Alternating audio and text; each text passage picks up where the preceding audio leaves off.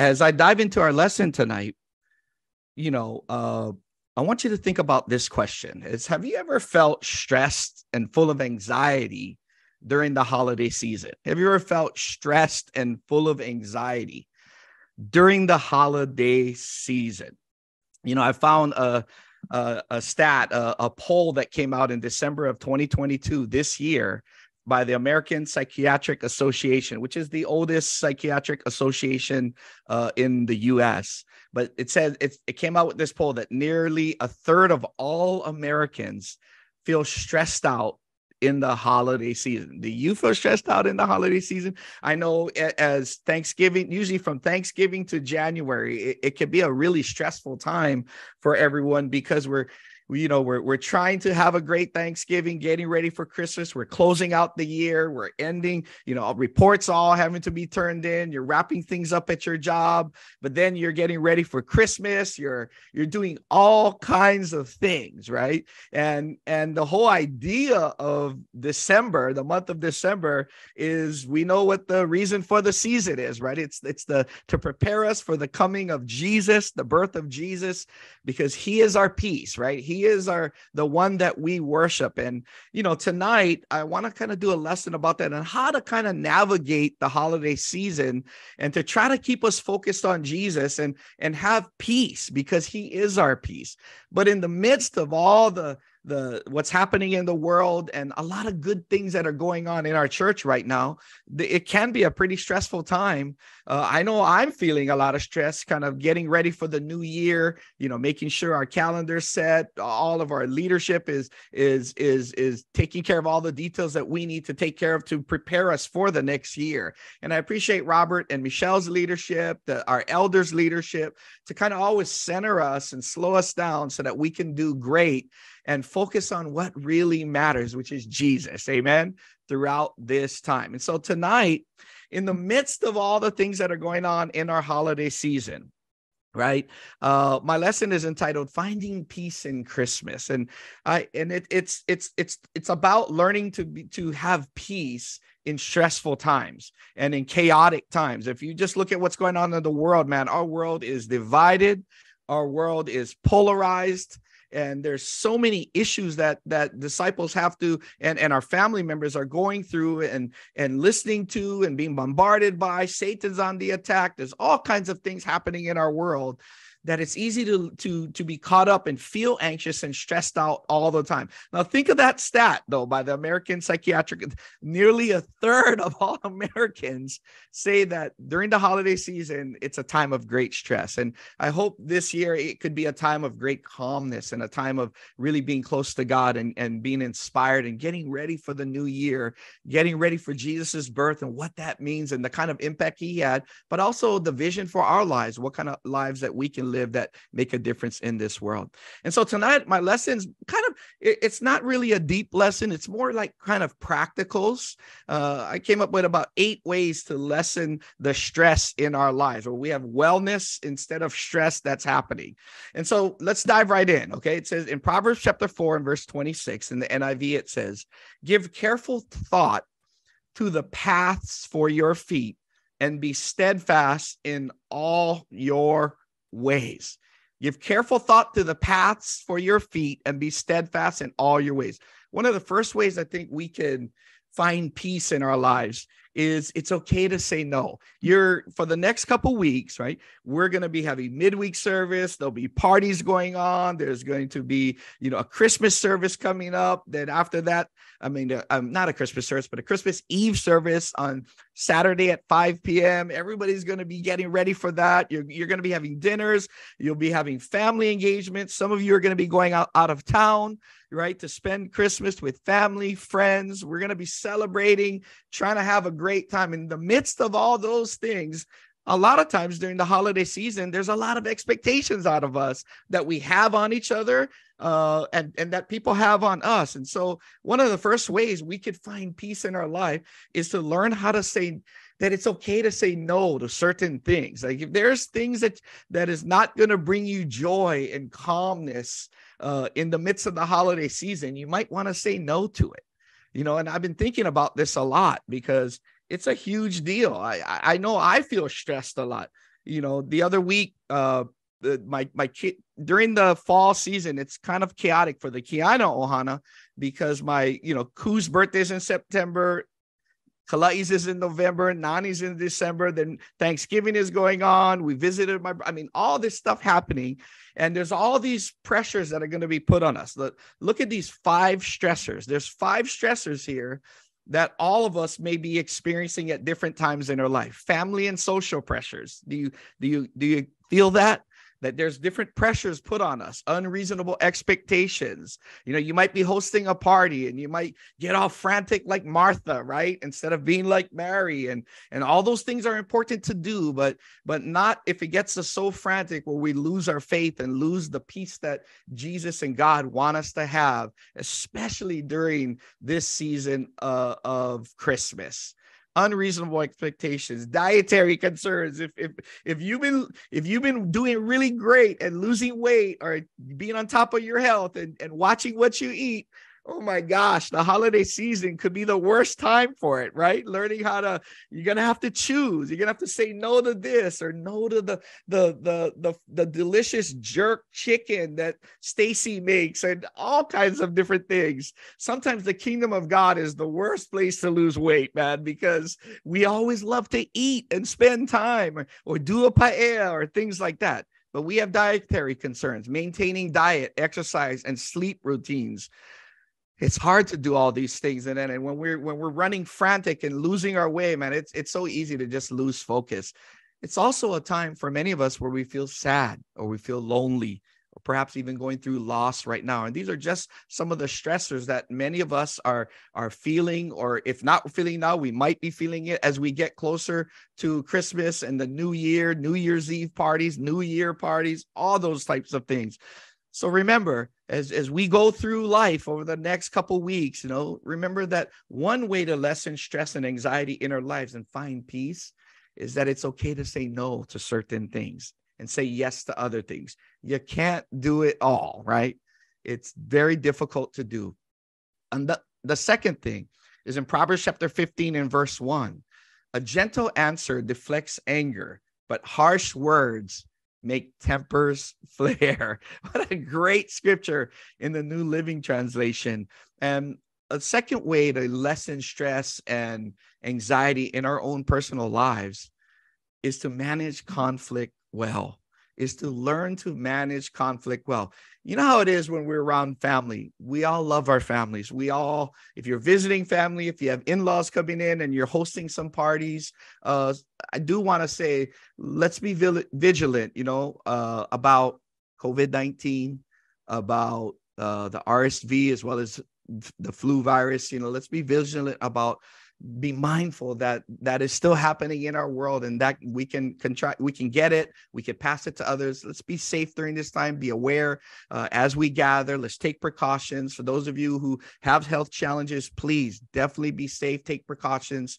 But with that said, as you're around a lot of people, spending great family time, getting rejuvenated for the new year, there's conflict that can happen in our families. I know, both my girls are going to be coming home. This whole year, pretty much it's been just Grace, Ku, and myself in our house. Before we used to have 5. Kalai's off in her 3rd year at Pepperdine. Nani's in her 1st year dorming at Cal State Long Beach. And so there's only 3 of us. And although the house has been a little more quiet, we always look forward to them coming out. And then we have people coming over like that with friends and family, but all this kind of stuff. We're going to be experiencing all that. There's conflict that can happen in all of our relationships. So one thing to consider to lessen stress and anxiety during this time is to manage conflict well. Instead of trying to just dive into everything and trying to resolve everything right now, perhaps we need to learn to listen and learn about what the other person's saying and seek to understand and just take this time to manage that conflict well. Maybe we have to deal with certain things now, but maybe we have to put it off to another time so that we can experience a life of peace during this holiday season. Amen. Conflict is something that's always going to happen. It's inevitable, right? If you're in a relationship with people, at some point in time, there will be conflicts. You might be experiencing conflicts now. that different parties are going to be going on. And then there's some that you go to, some you might not, and there might be a conflict there, or a birthday party, midweeks, all this stuff coming up. So learn to manage conflict well. And if you need help on it, call somebody, get some input on it. That's always a great thing to do. So remember, it's okay to say no. It's also great to manage conflict well. In Proverbs 14 and verse 30 in the New Living, it says, a heart at peace gives life to the body, but envy rots the bones. Another great passage. The third thing is just take a breath. If things get so overwhelming, take a breath. You know, Robert does all these kinds of classes on and breathing exercises that Grace and I was part of a learning lab one time where we were just working on our breathing exercises, that when life gets overwhelming, one thing you can do to lessen stress and anxiety is breathe, is slow down your breathing and just take a breath. Try that with me right now. Like breathe in, breathe out, and exhale. And when life gets so overwhelming, take a breath. It's amazing what a breath can do, you know, for our state of mind, where we can experience peace, you know, like inner peace, right? Kung Fu Panda, inner peace. And, you know, take a breath. If everything gets so overwhelming, slow everything down, take a breath, and we can experience peace in the midst of that overwhelming situation right there. It's something, you know, everybody has to breathe every day, right? Something you have to do. So in the midst of your day, consider slowing your breath down, taking different kinds of breathing exercises so that an overwhelming situation, you can experience peace. That's a great way to do it. The fourth thing is the courage to rest. You know, schedule time to rest. And what I love about this point is in the midst of everything going on in our lives, especially during this time, be mindful of resting, that your body's going to need time to, you know, to work, to play, to be involved in church activities, sports activities, all kinds of things, church activities. But it takes courage to just slow down for a minute, take some time off, take some R&R and just get maybe a day or so, or an hour, 2 hours of rest. And it takes courage to do that, you know, God is in the midst working. The Spirit is ahead of us working. We don't have to be involved in all these situations. We don't have to just be on the go, but our body needs rest. We need rest. So have the courage to just, you know, schedule time to rest. You know, one of the things that I know Grace loves to do is in the beginning of every year, Turning Point has usually like a women's retreat that for their ministry, and for the last couple of years, the Metro ladies were going to that and spending time over there. In their retreat, they have a specific time during the retreat, right? For many of us who grew up in the ICOC tradition, we know that going to retreats, there's a lot of work going on at it. Even though it's called a retreat, we're working at it, right? And during their women's ministry retreat, they just have a segment, an actual segment where they just rest for a complete hour. In teen camp, we figured out that after a couple of days, sometimes things are getting so stressful for the kids and they're having some meltdowns there, that there's time during the day where they can have a period of time of just resting and slowing down and doing nothing.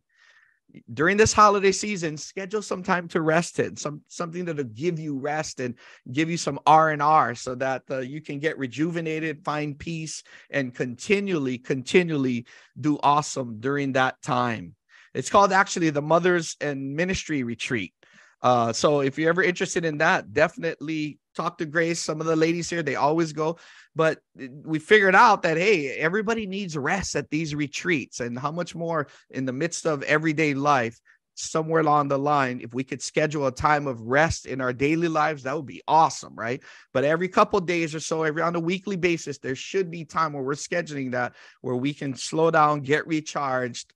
I love this quote here: the courage to rest, why slowing down can be the bravest decision you ever make. Awesome. Schedule that time. In Proverbs 30, verse 8, it says, keep falsehood and lies far from me. Give me neither poverty nor riches, but give me only my daily bread. Give me only my daily bread. Here's another thing that we can do. is this the proverb here is about wisdom and just giving my daily bread. Just what I'm get whatever I get, I can be grateful for and in the moment. And we've heard different speakers throughout this last year just talk about gratitude, how important it is to have gratitude in our life, because it's a choice that we make. You know, gratitude must be cultivated. It doesn't just happen, right? Like, you know, faith, you got to build faith. It doesn't just happen. You must take some time to have some work on it, have some action in it, and focus on the things that we have in our lives that we're grateful for. Well, what is your top 5? That's the question I have for you tonight. Is what's your top 5 in terms of the things that you're grateful for right now? Remember, we just did a Thanksgiving quiet time series. We had a spiritual workshop at the beginning of the year. We had meditations about what we're grateful for, right? Well, here's my 5 that I've been just thinking about, reflecting on. Is this year's 30 years as a Christian for me. I've been a Christian for 3 decades. And, you know, back when I was a younger Christian, man, my friends and my family would be like, oh, this is just a fad for Rhys, you know. 30 years later, I'm still doing it. You know, I've been in the ministry for 29 years, and I'm grateful for that, because I've been on a wild, amazing journey. The family that I had, the wife that I have, the family that I have, the career that I have in the ministry has been such an amazing ride. It's been so awesome just to be a disciple and have purpose in my life. I'm also grateful for Grace and my family, and to see how God has really moved in her family it's been happening for years, but especially this year, to see our families reconnect, to be connected to one another for the first time, you know, through a situation with Nani soccer. It's just been mind-blowing to see that happen. And who would have thought in our lives that both of our families would have been able to come together through a soccer event, you know, not even where we're at, you know, it's in the state of Hawaii. And my daughter was a part of that. And wow, it's such a great time for her family there. I'm super grateful for God really moving there. And we've been a 30-year, you know, prayer time, basically, on seeing relations improve in our family. The third thing I'm grateful for is our Metro staff and eldership and deacons, and the unity and friendship that we have. You know, that was a prayer of mine years ago, you know, 4 years ago. This was a prayer. I wasn't sure that could happen. And yet I'm so encouraged by our staff, you know, and the friendships that we have on staff, the unity that we've had to work it out, though. And it doesn't just, like, unity is one of those things that takes forever to build, but takes seconds to destroy, right? And so I am grateful for the Metro staff. And here's a picture of our LA staff Christmas party that happened. The Carrillos were sick that night. They couldn't make it there. The Sanchez couldn't make it as well. The Henleys couldn't make that as well. But others could be there at it. This was our staff. We just had to take a picture at it. It was a great time of fun and fellowship. But this picture gets me emotional, because, you know, we've been through a lot in our region, but I'm so grateful how God has brought us together as a staff, and to see new elders appointed in the year has been awesome. Prayerfully, we'll have another elder in training, the Simmons, be appointed in real soon. So be praying for that. But that's been such a great journey for us, and I am grateful for it tremendously. Coaching football has been a godsend for me. That it's been something that has kind of been life-giving to me. It's given me life and encouragement of being able to not only coach my son, but to be amongst about 40, 50, 60 teens, basically, where I can influence and spend time with, like that. And here's our undefeated football season that we had, undefeated football team, and undefeated season that we were able to do it. And, you know, that's hard to do, right? It's difficult to do it. I'm grateful for all the new relationships that I've made, that I've been cultivating, and be praying to see God move in their lives as well. And so this is our picture of it right after we won, you know, league championship right here. It was such a great time of faith building and building new relationships. But I'm grateful for the new relationships that I had. And I didn't know if this was ever going to happen, but it did. And I love doing it. As well as the last thing in my personal ministry, I'm really grateful for the Metro teens, and the teen ministry, the teen leaders, the teen parents, and all those who serve in that ministry there. I'm encouraged by all. I'm grateful for the whole church, but specifically for my ministry that I'm personally in right now, in personal ministry as the teen ministry, I'm grateful for them. Here's our teen Christmas party that we recently had, and had kind of a crazy time together with teens, and those who graduated have all gone to the campus ministry right now, or different parts of other campus ministries. We're super encouraged by them, and the Esperanto's pulling them in and being encouraging to them and taking them in and getting them to the next stage of life in campus. But our teen, we had a great teen party at my place this past week with some of the teens and the parents. Oh my gosh, our teens, amazing hearts. These are the presents that we dressed them up as gifts, right? And I appreciate all their hearts to go for it right there. Obviously, the white elephant, right? Hey, one word on the white elephant, man. Look at Michelet in this picture right here. This is the coveted blanket, basically. And it's Kathy over here. They got their gifts. We had about 20 something gifts, all being passed, stolen. Don't lose your faith, man. The white elephant can cause stress and anxiety in our lives, man. That's what I experienced at this. But it was so great to see everybody just have a great time of eating, faith, fellowship, fun, and experiencing family together. There's so many things that went. Look at Dylan, Chick-fil-A, right? You better believe that was being stolen. But I appreciate his heart in it. Everyone had a great time there. And guess what? The surprise guest, the Grinch, showed up at our Christmas party. Obviously, we all know who that is, right? Alden Andrade. And he was great heart, great spirit. We had a really great time at it. And these are just some of the things I'm grateful for. My question to you is, what's your top 5? These are just practicals that can kind of help us to reduce stress and anxiety through the holiday season. But we must be proactive about it. Amen. Because life will get busy. In Proverbs 12, verse 25, anxiety weighs down the heart, but a kind word cheers it up. Anxiety weighs down the heart, but a kind word cheers it up. Be kind to others during this time. Amen. There's movements that have been started because people were just kind to one another. I put this cup of coffee because in Italy, there was a man who started giving, buying a cup of coffee, and then when he would get a coffee, he would pay for the next one, and this store, this coffee shop, would just, the next person who couldn't afford it, they would give it to that person, and a movement began because of one act of kindness. Let's remember, Jesus was kind to people, especially during this time, because during the holiday season, as much as there's festivities going on and we're having a great time, parties are going, people are, going to all kinds of different events like that. There's a lot of people who are lonely as well. And that while you and I might be having fun or, and having a great time during the holiday season, there's a lot of people who go through loss during this time, because the holiday season kind of is a little tough to deal with, because they lost a loved one that this is their first year that they're not spending that time with.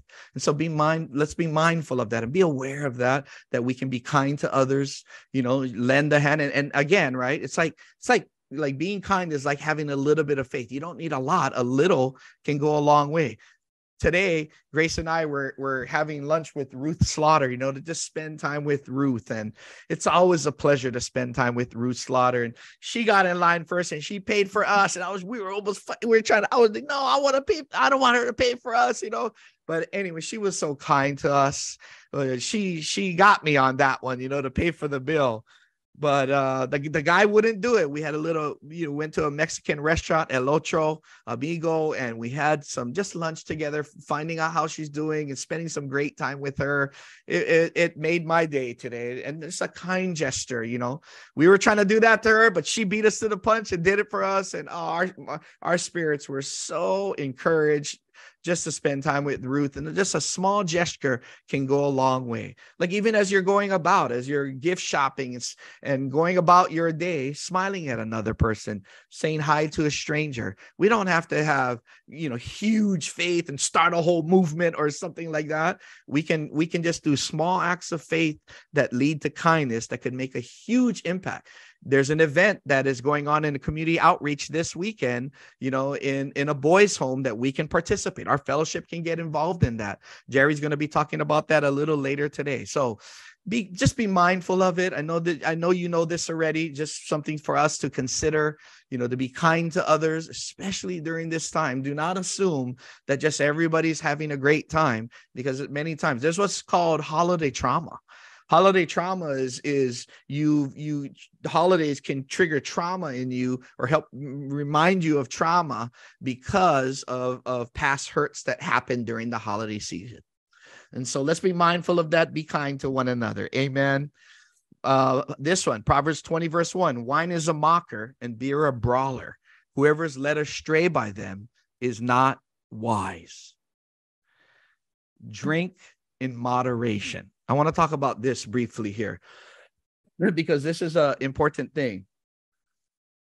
A lot of times celebrations, while we're all having a great time, people are drinking during that time. And while drinking is not a sin, getting drunk is a sin.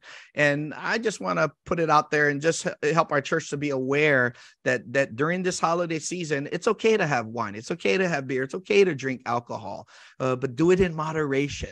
Let's remember, let's not be led astray by this. We have a ministry called CR Ministry. I could just hear Lexus in the background, whoop, whoop, like that. I can hear all of them just put in a word on this, just because this tends to happen at celebrations. And while we want to celebrate, let's be mindful that people may have a past that struggle with alcohol. And let's be mindful of that let's drink in moderation. Amen.